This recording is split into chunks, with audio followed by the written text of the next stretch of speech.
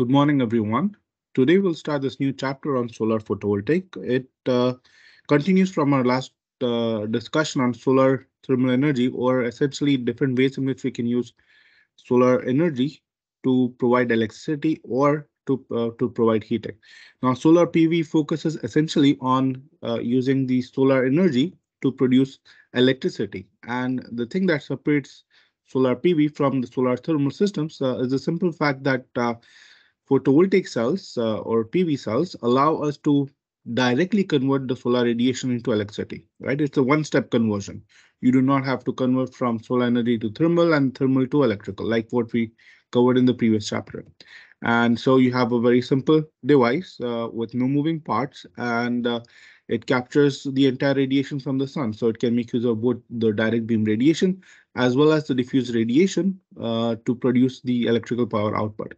Uh, PV cells have been, or photovoltaic parks have been coming up in various places around the globe. In Saudi Arabia, a 300 megawatt photovoltaic power park came up at Sakaka, and it has already been connected to the electricity grid of Saudi Arabia. And based on this power rating, it can power 45,000 homes in Al Jawf region. Now, this one does not have any storage, right? And one of the challenges with adding more and more photovoltaic capacity to the grid is with respect to the storage, but it helps us meet some of the energy needs at times when it is available. So it's a very advantageous technology. It's very useful, but as with any technology, we have to understand the challenges and the appropriate applications for it.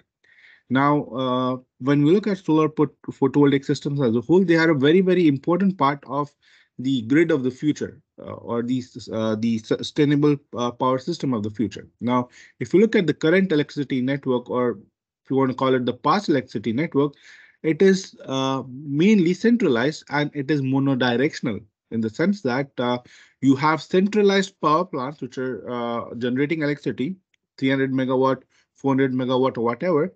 And these power plants in Saudi Arabia, they're mainly thermal power plants burning natural gas or crude oil. These power plants then generate electricity and then transmit through transmission lines to substations, eventually to homes, factories, and other places. So the production of electricity is very centralized in the sense that it happens at a fixed location, at a central location, where it's all concentrated, and it is monodirectional, means it's the transmission happens only in one direction, from the plant to the homes or from the plant to the factory. Okay. However, when we look at the future electricity network, it's going to be decentralized and bidirectional. So when we talk about decentralized, the idea is that yes, you will still have these power plants which are generating huge amounts of power, but at the same time, you will also have small capacities, solar and wind farms, and also some amount of electricity being generated from the rooftop solar PVs. So you have electricity being generated not just in a power plant, but also in other locations. And secondly, when we talk about the bidirectional aspect of it, the electricity generation and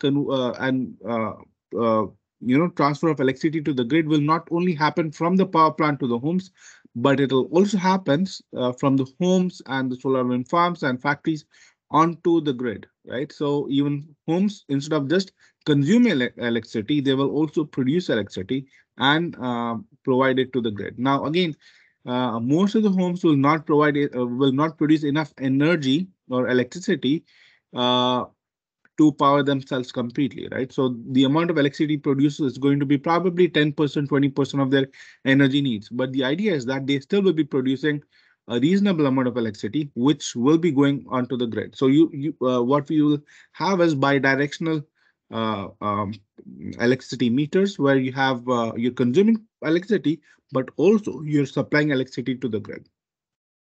Now, when we look at the photovoltaic power potential, the long-term average, of course, over the globe, this is how the picture looks like.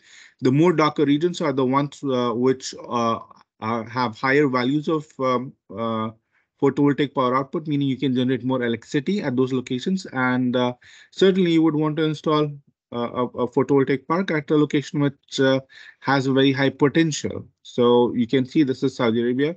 And of course, it's very high. We'll have a more detailed look in Saudi Arabia to see the distribution within the country. But when you compare globally, Saudi Arabia, North Africa, South Africa, Australia, some parts of China, um, some part of South America, and the western side of US, mainly California and those western states, these have a lot of photovoltaic power potential.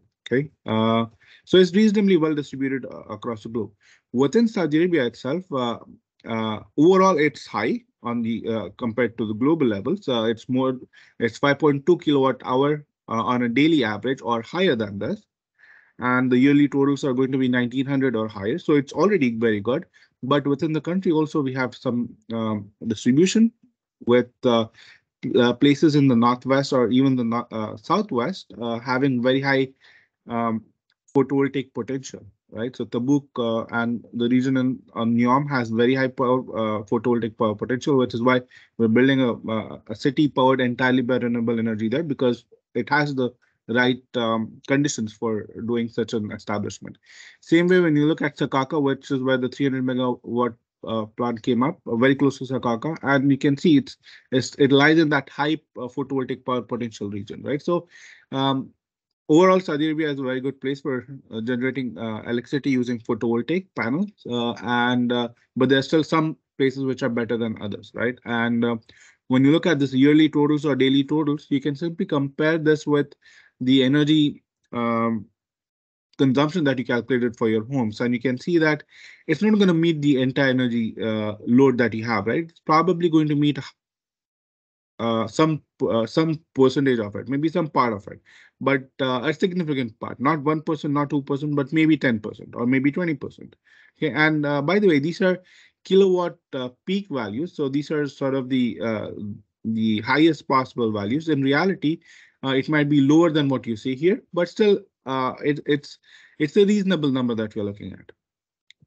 Now, in terms of the solar photovoltaic deployment, well, the amount of solar photovoltaic panels being installed around the globe has been growing very, very rapidly. Now, this picture here shows us the cumulative um, solar installment in terms of gigawatt power, both photovoltaic and CSP, but mainly it's photovoltaic. In fact, 99% of the capacity that's coming online in terms of solar is photovoltaic. 1% is solar thermal because of the economics, because PV is much cheaper, about half the price for CSP. But when you look at the timeline, right, all the way from 2002, prediction for the future.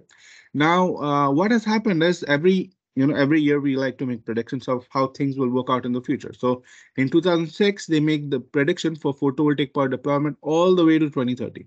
And this is the line that's showing that, right? You can see we expected a little bit less.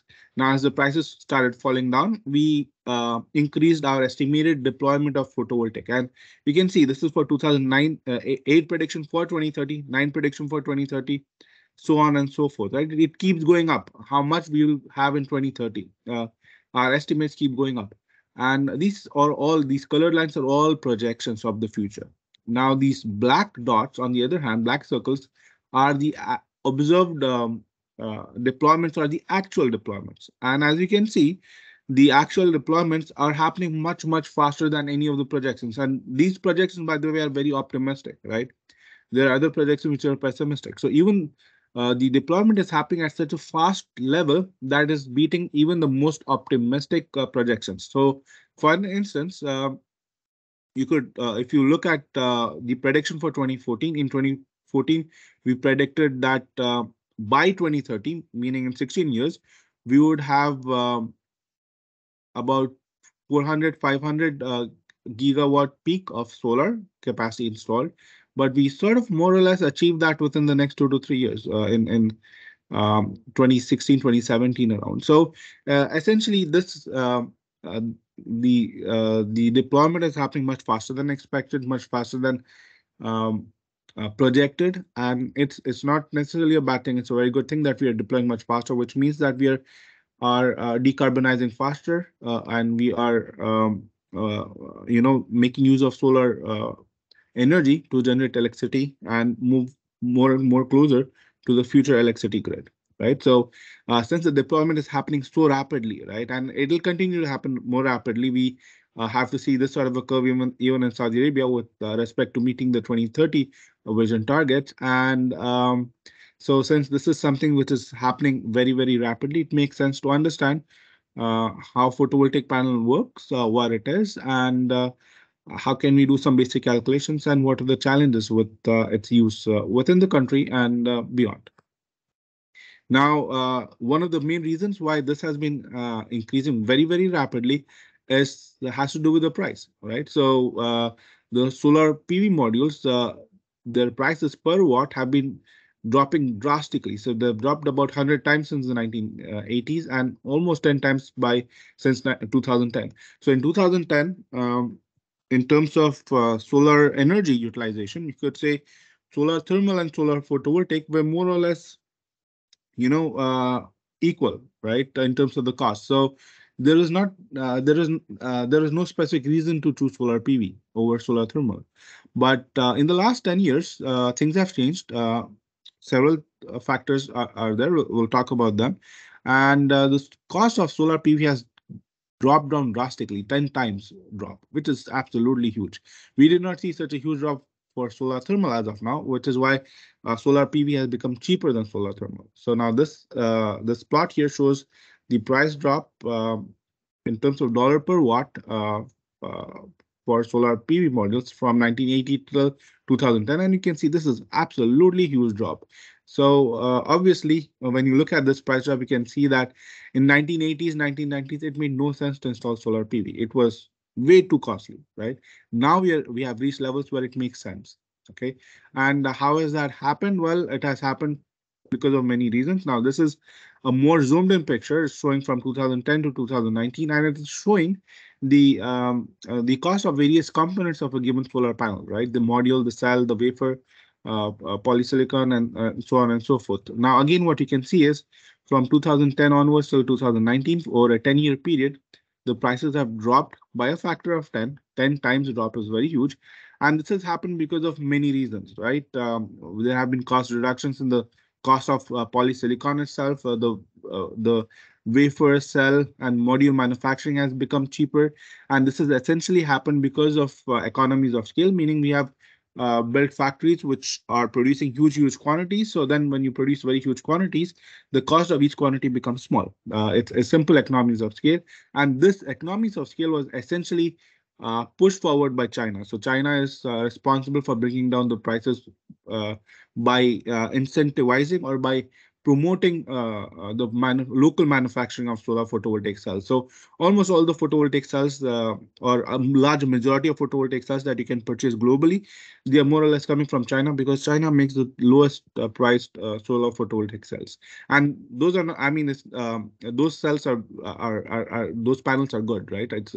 They're not cheap because they're bad. They're cheap because they have built very huge factories and they have brought down the prices drastically. And there has also been some efficiency gains through R&D and others, but essentially it was a push in making bigger factories and figuring out how to make how to make more of these panels while maintaining the efficiency or increasing efficiency bit by bit as much as possible. So this is another map. It is showing us the levelized cost of energy or the economic potential of installing a photovoltaic power plant. Now, the levelized cost of energy is a single metric or a single number that tells us how much it costs to produce electricity or a unit of energy in terms of, let's say, kilowatt hour, right? Using solar PV. And it's a very good tool for comparing with different uh, energy conversion system. So if you have the LCOE for solar PV, you can compare it with solar thermal, you can compare it with gas turbine power plants and see for yourself how much is this costlier, how much is it cheaper, and where does it compare and what needs to be done, right? So now the life cycle cost, it includes all costs. So it includes things such as the capital cost, which is the money you pay for purchasing all these panels, installing them. It includes the cost of the land, if you have to purchase a huge land area to install your solar photovoltaic plant. It includes the cost of labor, the salaries you have to pay, the maintenance and other things to keep this working over its lifetime. And then at the end, it involves the cost of disposal. You have to dispose it off, right? So essentially, it's like um, you you you start a plant, you employ people, and the plant works for 25 years, and you generate some energy out of it. All the energy you generate out of it versus all the costs that you pay for it, right? Everything included.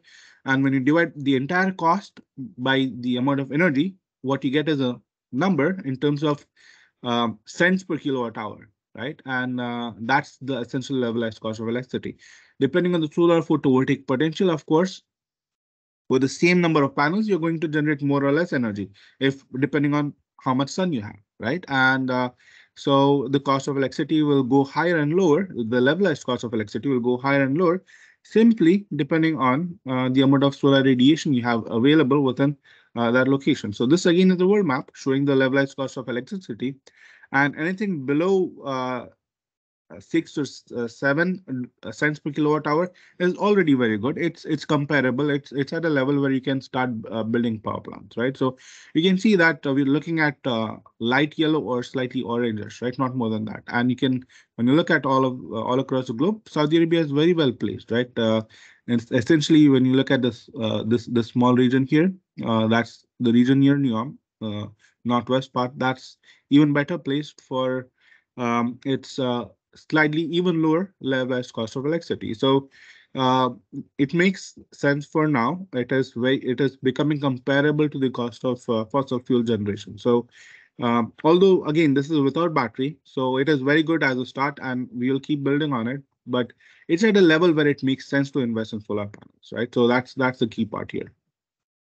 Now, when we look at a photovoltaic cell itself, well, one single cell, like what we have here, can produce 1 to 2 watts of power, right? It's not much.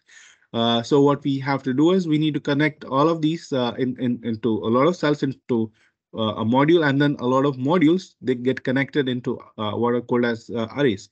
And arrays then form they give us reasonable amount of power, right? And then you have a lot of arrays put together to give you uh, megawatts of power, 100, 200, 300, or whatever, right? So once you have a photovoltaic module, depending on how many modules you put together, you can come up with a small or a large photovoltaic system, right? Which makes it really, really flexible. If you purchase one module or 10 modules, you can generate a certain amount of power output. If you have a factory, you want to cover your entire roof, well, you can just scale it up. You just buy more of this.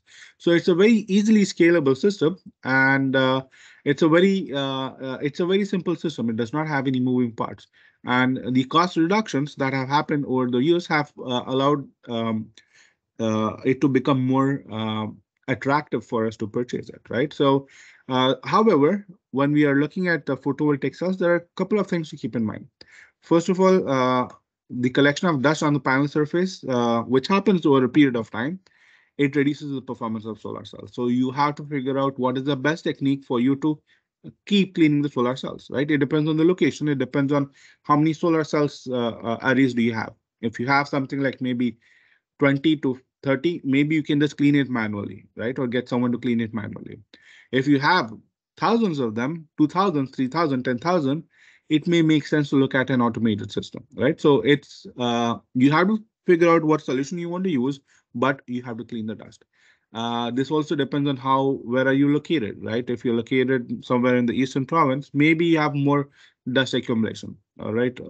We have a sandstorm, you have to clean it all up. So again, this could be the cleaning part can be done once in a week, once in a month, depending on your location, but it's something that needs to be done. Okay. Another part with solar PV, as we discussed before, is it will give you the maximum power in summer. Of course, when you have more solar radiation, it's going to be smaller in other seasons. So you have to take it, you have to look into that accordingly, because your energy needs will may remain the same. If you're running a factory, you may want to produce the exact same number of devices, whether summer or winter. But if your same number of panels are going to give you less power, so it varies from sometimes day to day, but mainly it varies over seasons.